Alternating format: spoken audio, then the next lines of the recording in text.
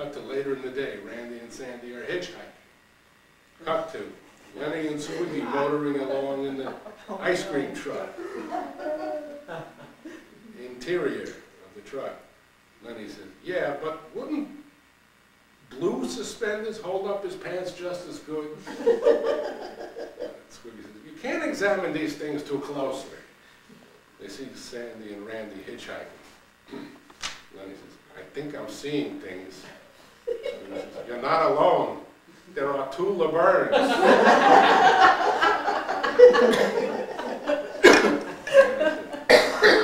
And they're blonde. Squiggy says, I always thought they looked better as a blonde. They slow down to a stop. Squiggy says, they're not Laverne. Lenny says, yeah, but her clothes are sure catching on. Randy says, are you boys going to California? Squiggy says, if we wasn't, we would be. Come on, girls, and leave all hope behind. The girls both squeeze into the front of the truck. Sandy sits between Lenny and Squiggy, who is driving. Sandy is forced by circumstance to sit on Lenny's lap. Lenny smiles and stares off into space.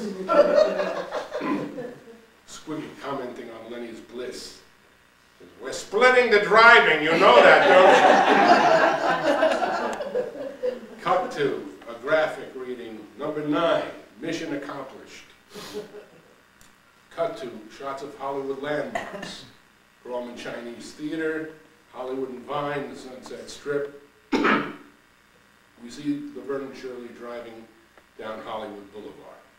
We see them checking out the cement footprints, placing their own feet in them. We see Lenny, Squiggy, Randy, and Sandy pull up in front of the entrance to Union Station in the ice cream truck. Lenny says, well, here we are, girls, Union Station. Squiggy says, are you sure you don't want to check in with us at the Hollywood Roosevelt Hotel? Randy says, no, this is definitely the last stop. Sandy says, definitely. Lenny opened the passenger door. Take your time. Lenny says, well, here we are, girls, Union Station. Squiggy says, you sure you don't want to check in with us at the Hollywood Roosevelt Hotel? Randy says, no, this is definitely the last stop. Randy says, definitely. Lenny says, opening the passenger doors, allow me to help you girls out of our little carriage. And may I say, it's been an honor and a privilege.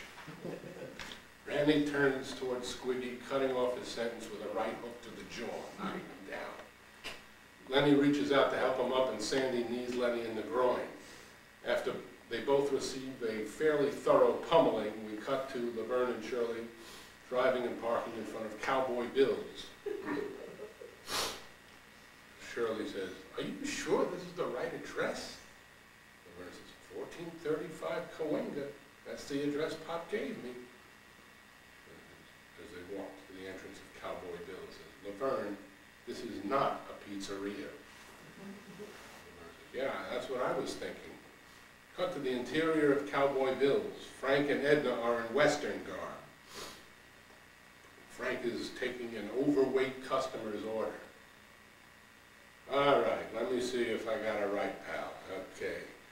Full slab of ribs, a double order of cheese fries, baked beans, and garlic bread. Customer says, and a Diet Coke. Frank says, Diet Coke? Customer says, Diet Coke. Frank says, like that's going to help? He turns in his order. Laverne calls out, Pop! Frank turns to see her. Muffin! They approach each other and hug. Customer says, sounds good. Bring me a blueberry muffin.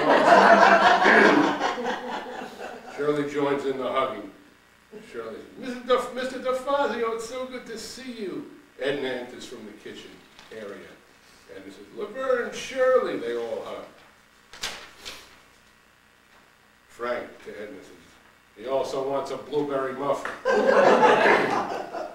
Edna, got it. Laverne says, you told us this was a pizza place. Edna says, well, it was, but we had to make some changes. Yeah, it changes. And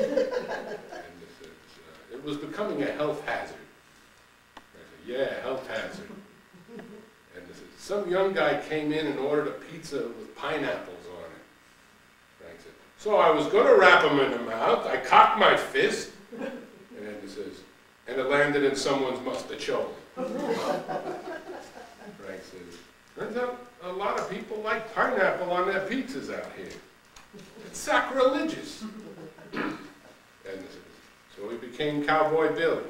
I love it out here already.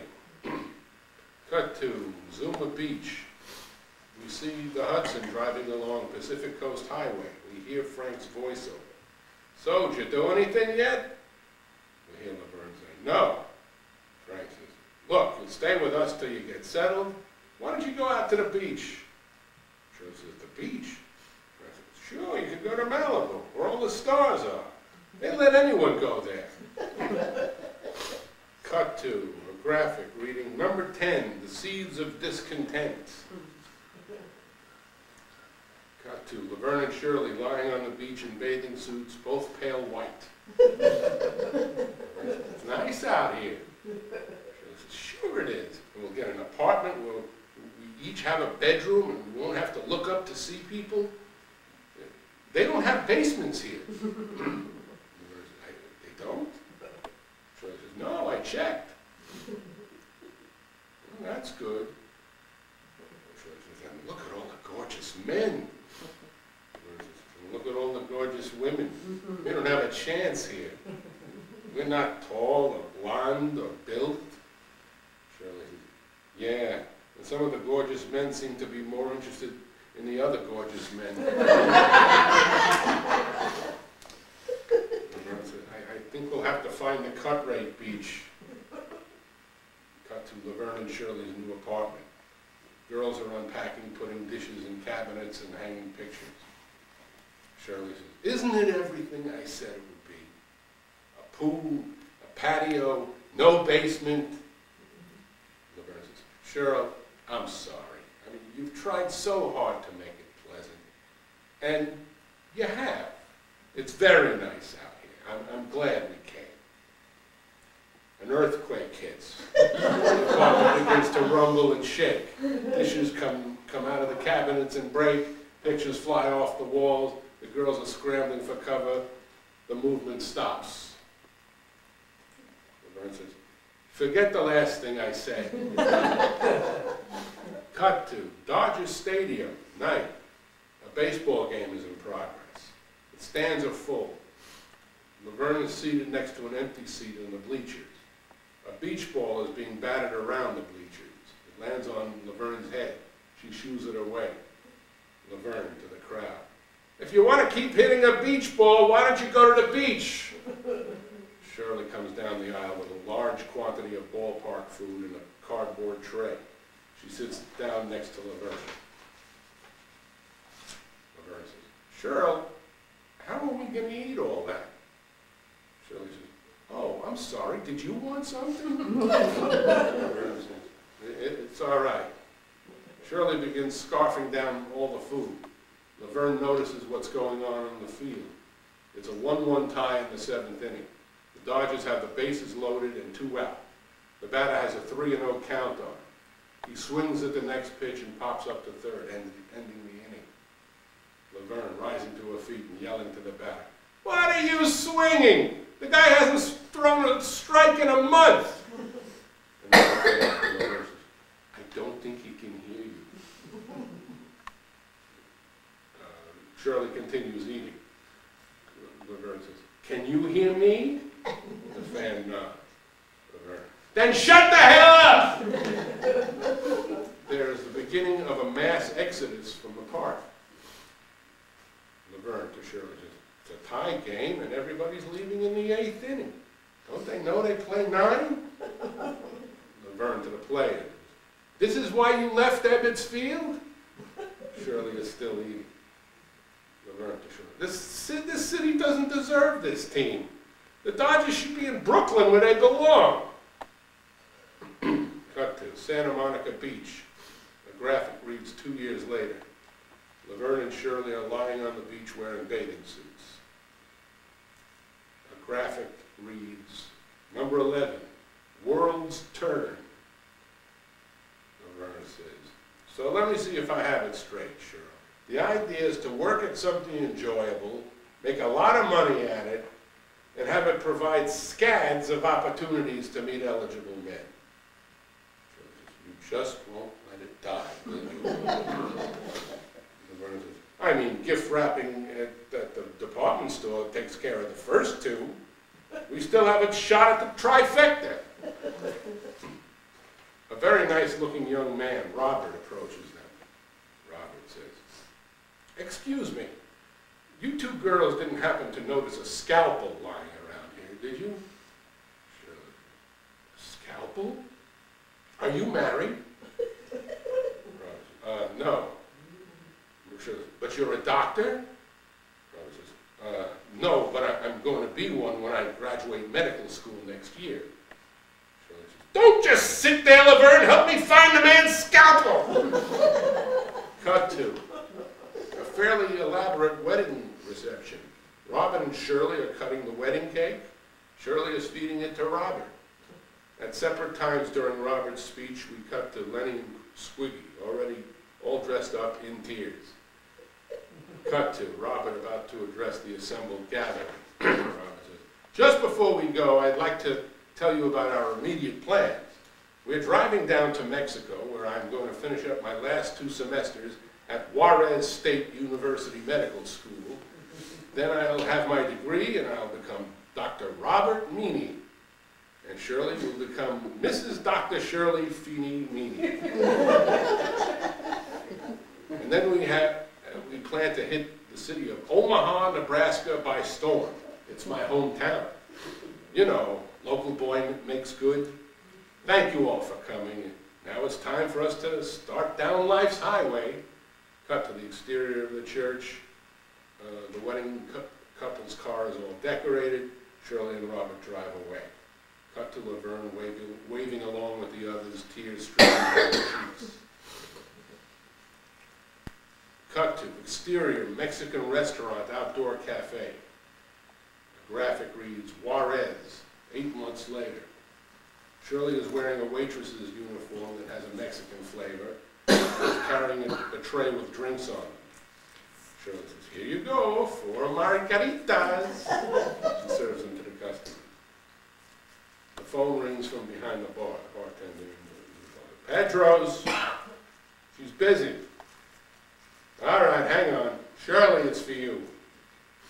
She picks up the phone. Hello? Intercut Shirley and Robert. Robert's calling from the campus of Juarez University. Robert says, Shirley, drop what you're doing and come on up here. They're about to post the final grades. With any luck, we'll be out of here. I want you to share this moment with me. I'm on my way. She bolts it to her car and drives off. Cut to the exterior of the medical school building. Cut to Shirley and Robert looking at the sheet posted on the bulletin board. Cut to close-up of the sheet. The names are listed in order of descending grades. Number 1, Carlos Hernandez, 95. Number 2, Jose Luis Gonzalez, 93. We continue down the list of Mexican-sounding names and grades, heading down to the low 80s. Number 49 is Candida Sanchez with a score of 81. The last and final number, number 50, is Robert Meany with a score of 68. Robert says, we passed! We're a doctor! He hugs Shirley and whirls her around. Shirley says, that's great, I married a doctor! Shirley says, darling, were in English, weren't they? Robert says, that's all we speak on campus. Shirley is still trying to figure out the 68. Oh. Cut to exterior Omaha City Hospital. Cut to interior ER. Doctors and nurses, including Robert, are working on a patient feverishly. Shirley appears at the window of the ER. Robert sees her, and with the hand that had been covering the patient's artery, waves at her. Robert, as blood is spurting into his eye. Hi, Shirley!